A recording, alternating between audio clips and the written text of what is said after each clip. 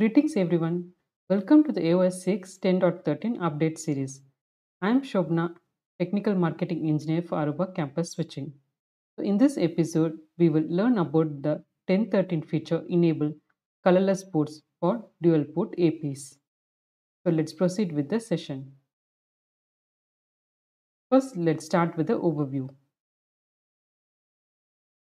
First, let's understand the difference between colored and colorless ports in this overview slide. The wired network ports in the past were colored with static configurations like yellow LAN, blue LAN, red LAN to help identify networks and keep them segmented. The static port configurations like VLAN and ACL required manual provisioning to bring up new devices. And this approach was not scaling up well and it resulted in misconfiguration and became time consuming as well as the admin has to note down so which port is which network. So clearly we need to figure out a way to uncolor our ports. So eventually, dynamic segmentation took over from a centralized policy manager, for instance, Radius, so that we no longer needed the static configuration. So the end result is no more colored ports. So we no longer take care about what gets plugged in as part of this colorless port configuration. So what does a colorless port configuration look like is shown here. So we onboarded the ports through .NX or Mac authentication concurrently. And we forward the authentication request to Radius server like ClearPass Policy Manager. ClearPass can then profile the device and automatically return a rule to the switch to map the device with the specific VLAN and apply any access restrictions automatically. So this configuration only need to ever get pushed once for the colorless ports and it is never touched again. And this becomes a major advantage of colorless port compared to the colored port.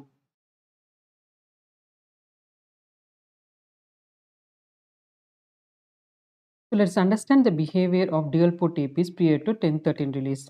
So how this dual port APs has been deployed before 10.13 release. So these dual port APs could be deployed only using colored port configuration instead of colorless port. So let's see the reason behind it.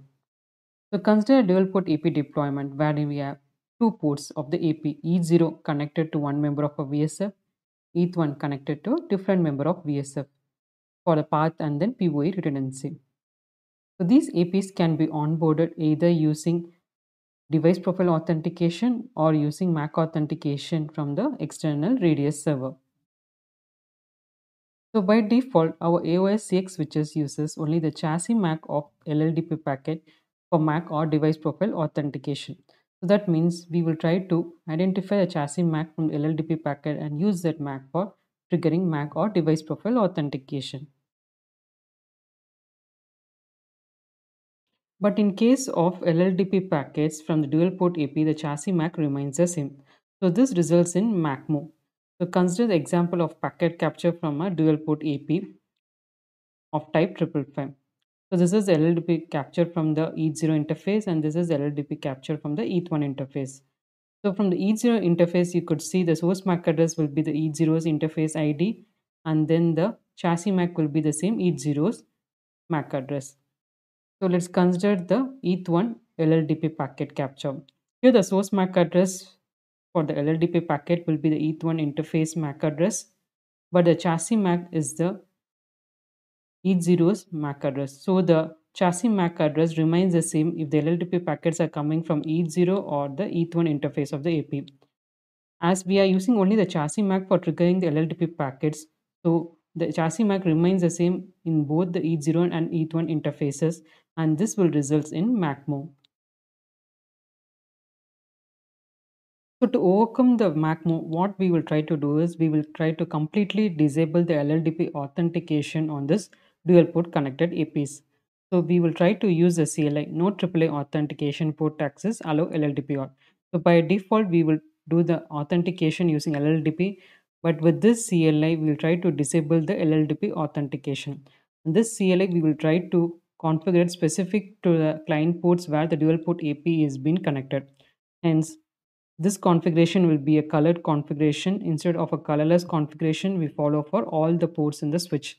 So that is a reason With dual port APs prior to 10.13, we could do the deployment only with the colored port, not with the colorless port.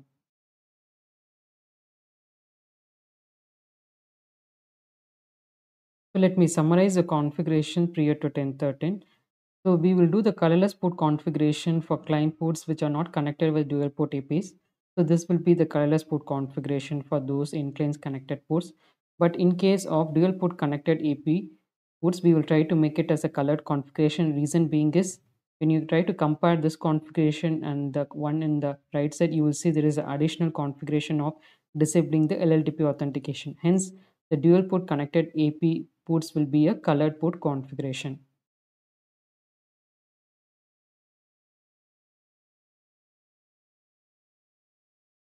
Here is the main picture. Let's understand the enhancement in 10.13 to support colorless dual port AP deployment. So far, we have seen the address move issue captured as part of dual port AP deployment, and to overcome that, we use the LLDP authentication disablement. So that become a colored port configuration in the dual port AP connected ports. So to overcome both the issues, we have an enhancement to use source MAC address in the LLDP packet for triggering MAC or device profile authentication to successfully onboard the dual port APs. So here is the packet capture from the dual port APs. The one on the left side is from ETH0, the other one is from the ETH1 port. So if you could see here, even though the chassis MAC address remains the same, from the LLDP packets from the dual port APs, the source MAC address for the LLDP packet is different. It is the interface MAC address of the dual port APs. So going forward, we will use only the source MAC address for triggering the LLDP authentication. How can we achieve this? So we'll be using a new CLI sub option to select the MAC address type used for triggering the authentication from the LLDP packets. So there will be a new CLI AAA authentication port access allow LLDP auth and then a sub option called MAC. So in that we have luxury to select either the chassis MAC address for triggering the MAC authentication or the source MAC address from the LLDP packet. So this feature is supported in all port access security enabled platforms listed here.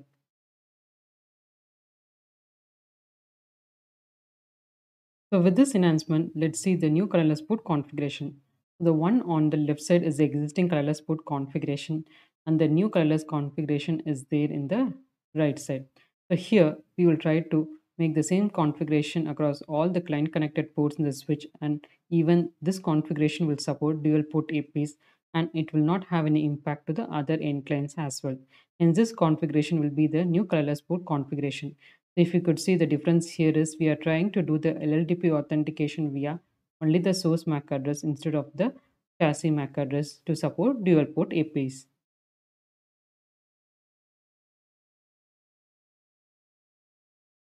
Use cases. So let's understand the use case behind this feature.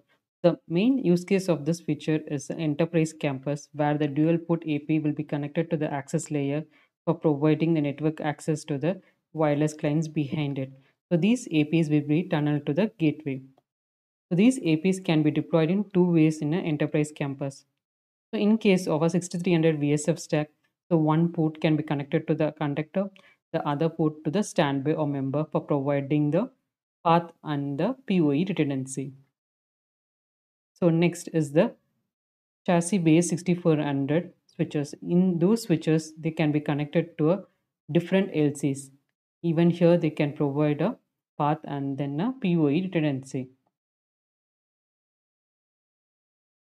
So the major objective of connecting a dual port APs in enterprise access switches is for better wireless service reliability and performance. So let's understand how it can be achievable. So the APs can be connected to the access switches using following different approaches. The first one is single uplink. That means there will be only one port of the AP connected to the access port. So this can be securely onboarded using .NX, MAC or device profile authentication. But the problem with this deployment is there is no POR path redundancy as well as there is no aggregated throughput as there is only single link to the AP from the switch. So next comes the active and standby mode.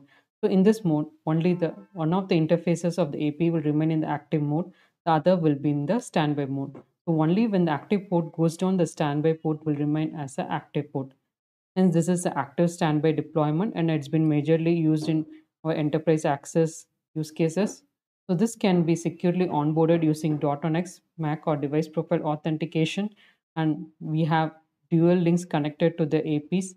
So we could achieve POA redundancy and path redundancy. In case of one port going down, the other port can able to regain the POA as well as the path, but there is no aggregated throughput. So next comes the active mode where both the interfaces will remain in the active state. So this has been configurable only using LACP enablement in the AP. So how from the switch we can able to secure them. So we could do only the secure onboarding of this dual port APs with LACP enablement using device profile over LAC. So that is a 10.13 feature available as part of the 10.13 release. So with that feature, we could achieve POA redundancy, path redundancy, and since it is a lag interface, there is possibility of aggregated throughput.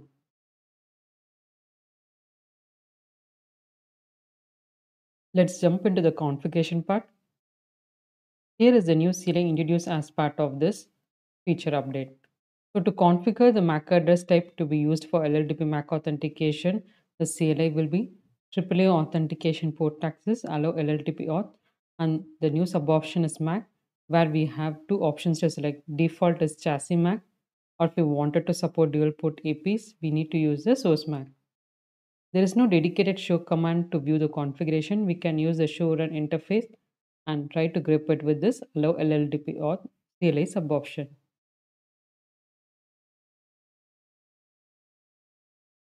So next comes the configuration via REST API post. So this is a interface level configuration. So we have to go to the system interfaces context and do a post.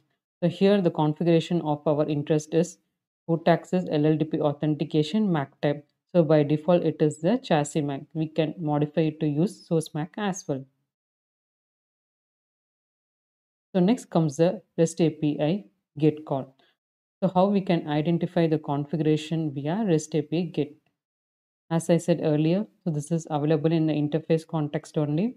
So we have to go to system interfaces and then particular interface get method. And for our interest, we can select the column as port access LLDP authentication MAC and depth as 2. So once you try to execute this REST API get method, you will be able to find the port access LLDP authentication MAC type configured in the interface. So currently it has been configured as a source MAC. So next comes the troubleshooting part. To troubleshoot any issues with respect to this feature, we would recommend to enable debug port access or debug CLI. So you can redirect this debug to either a buffer, console file or syslog. So here is the sample port access model debug buffer output. So this debug buffer output has been captured when the LLDP authentication trigger is happening via the chassis MAC address. So it clearly shows there is a address move happening between the ports 113 and then the 213. So with this, we can easily identify there is a need for enabling the LLDP authentication trigger via the source MAC instead of the chassis MAC. So next comes the demo part. So for this demo, I'll be using a three-layer topology where the access switch has been connected to aggregation and then code, and APs will be connected to the access switch.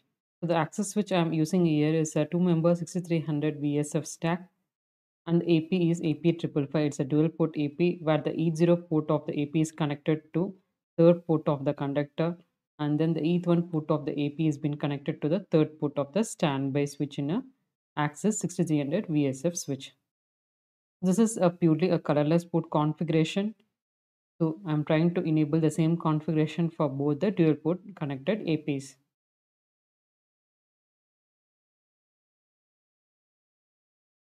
So once the AP has been successfully onboarded, I'll be assigning with a role called dual port AP with auth mode as device mode.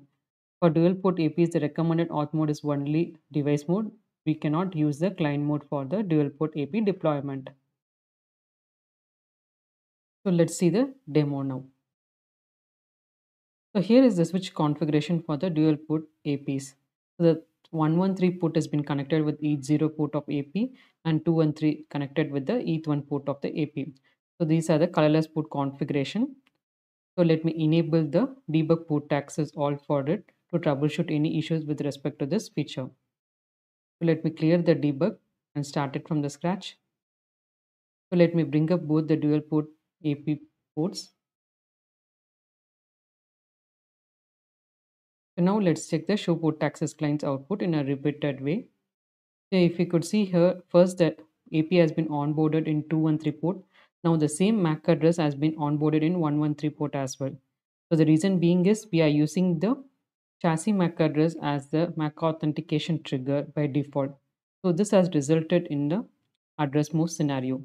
You could cross check in the debug buffer output as well for the port access model. So I'm trying to grip it with the keyword move. So this debug buffer clearly shows the client has been moved from 213 port to 113 port. The reason being here is it's the same MAC address that is getting onboarded in both the ports. So let's overcome this by trying to disable the LLDP authentication entirely in the AP connected ports. This was a workaround followed prior to 10.13. But this is a colored port configuration. Reason being is this configuration cannot be applied to the other ports in the switch. They need to be authenticated via LLDP.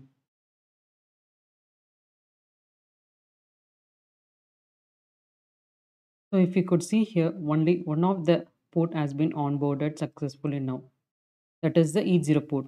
So the reason being is we have disabled the LLDP authentication in the AP connected ports, and the AP is in active standby mode, and only the E0 port will be active and it will be using it for both the control and data plane.